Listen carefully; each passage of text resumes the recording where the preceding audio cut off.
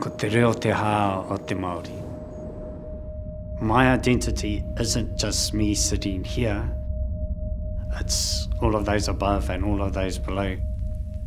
I connect to them through my language. Our language is the key to our world. Without it, we lose that understanding of who we are.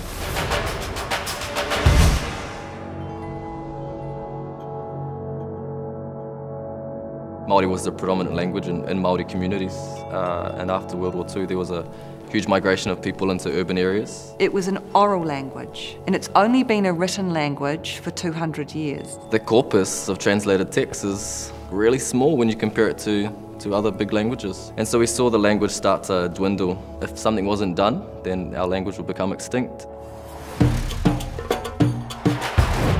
Kōrero Māori I ngā wā katoa. Speak Māori all the time. Kōrero Māori. I te ao I te pō. Speak Māori day and night.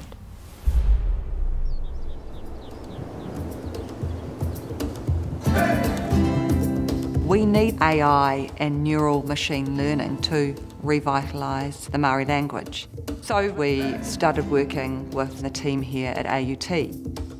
We're using data that's only in Māori language. The more data we get that's specific to Māori, the better the AI we will create. Microsoft are providing the platform, and then as people use it, it will continue to learn.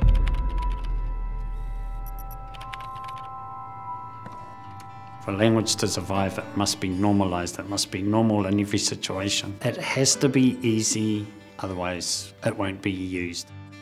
What Microsoft Translator will do will mean that there will be more opportunities to translate, and that the proliferation of translation will increase. As long as we continue to find new ways to create access to the language, then people are going to continue to engage. We've reached this tipping point. It gives you hope for the future that our language will continue, to survive, and not only survive but thrive.